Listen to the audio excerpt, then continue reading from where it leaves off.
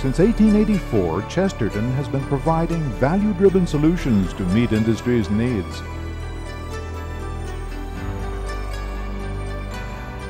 Chesterton solutions have been implemented around the world with documented success and recognition, increasing equipment reliability, optimizing energy consumption, and providing local technical support and service are what Chesterton offers industry worldwide.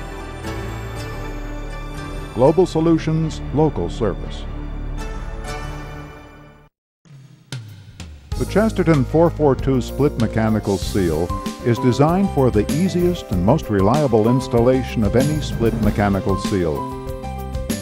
By following the simple steps covered in this video, you will be able to quickly and accurately install the 442 in your equipment. Before you remove the parts from the carton, prepare a clean work surface and make sure your hands are clean. The seal components are individually packaged to keep them free from any contaminants that could cause unreliable operation or premature failure. The necessary installation accessories such as hex keys, silicone grease, and installation instructions are also included for ease of installation. Before you begin the installation, be sure to read the instructions so you can follow the simple steps as described. Rotating equipment in good operating condition is essential to mechanical seal reliability and performance. Make sure your equipment meets the equipment parameters outlined in the installation instructions. Begin by disengaging the two socket head cap screws from the gland. With the gland on the work surface and the springs facing up, separate the gland halves. Make sure you remove all packaging material in the gland halves. You now have access to the rotary holder. Disengage the two socket head cap screws from the rotary holder and place the halves on the clean work surface. Take the stationary and rotary seal faces out of their packaging and place them on the clean work surface. Open the ball and socket joints of both the stationary and rotary O-rings by carefully pulling at the O-ring seam. The rotary O-ring is slightly longer than the stationary O-ring and is marked with a purple dot for identification. Lubricate the rotary holder gaskets and O-ring with the silicone grease included. Make sure they are properly seated in their grooves. Grease the gland joint gaskets. Make sure they are also properly seated in the gland grooves. Begin the assembly by placing the rotary holder halves around the shaft. There are two methods to properly set the rotary holder to the shaft. The enhanced 442 uses installation spacers that are attached to the holder, allowing hands-free setting of the holder. The standard 442 uses a Y-shaped spacer that must be held in place. We will illustrate both methods here in case you have both versions in your facility. Setting the 442 rotary holder with a Y-shaped installation spacer. Tighten the two socket head cap screws until snug but not tight on the shaft.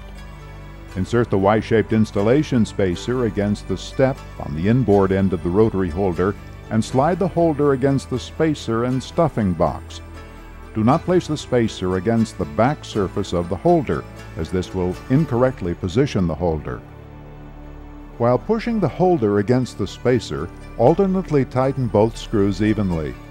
The spacing between the rotary holder halves should be equal on both sides. Remove the installation spacer once the screws are tightened.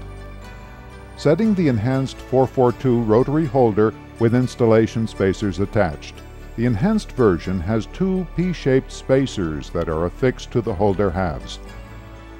Place the rotary holder halves around the shaft. Tighten the two socket head cap screws while firmly pressing the back of the spacers against the stuffing box until tight on the shaft. Remove the installation spacers once the screws are tightened and the spacing between the rotary holder halves are equal on both sides. The remaining installation steps for both the standard and enhanced versions are identical from this point forward. Affix the rotary O-ring around the shaft. This is the O-ring with the purple dot for identification. Then affix the stationary O-ring around the shaft, placing it on the outboard side of the rotary O-ring. Carefully nest the two stationary face halves around the shaft between the O-rings. Slide the stationary O-ring over the back of the stationary face.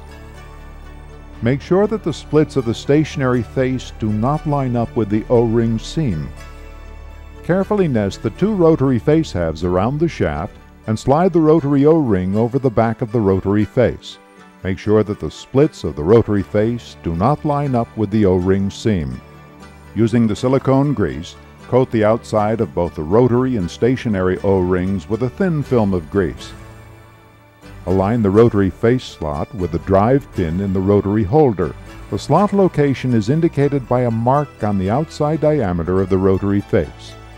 The pin location is indicated by a score mark on the outside diameter of the rotary holder.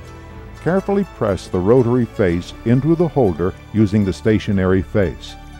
When engaged correctly, the rotary face surface at the splits should feel smooth without any step or roughness. Align the rotary and stationary faces by pushing them together and check the location of the stationary face splits. Make sure the rotary and stationary face splits do not align on assembly. Take one gland half and place it around the external seal components. The gland split should be 90 degrees from the stationary seal face splits. Place the other gland half around the seal and bring the gland halves together. Align the gland springs with the slots in the back of the stationary. Fully tighten the gland socket head cap screws. These gland cap screws can be installed from either side. Install the adjustable gland tabs as needed for a 2, 3, or 4 bolt pattern. Evenly snug the mounting bolts to the stuffing box, keeping the seal perpendicular to the shaft. Do not over-tighten the bolts. No centering of the 442 is required. The internal face centering buttons will center the seal automatically. To check the seal for correct rotary placement, insert the Y spacer or back of the P spacer against the back of the gland. The width of the spacer should be approximately flush with the back of the stationary. This comparison can also be used as a seal face wear indicator during operation of the seal. Rotate the shaft by hand to make sure that there is no metal-to-metal contact within the seal. A slight drag may be found due to the seal faces, but the shaft should rotate freely. Take all necessary precautions and follow normal safety procedures before starting the equipment. Many improvements have been built into the Chesterton-442 split seal that make it the easiest seal to install and field repair today.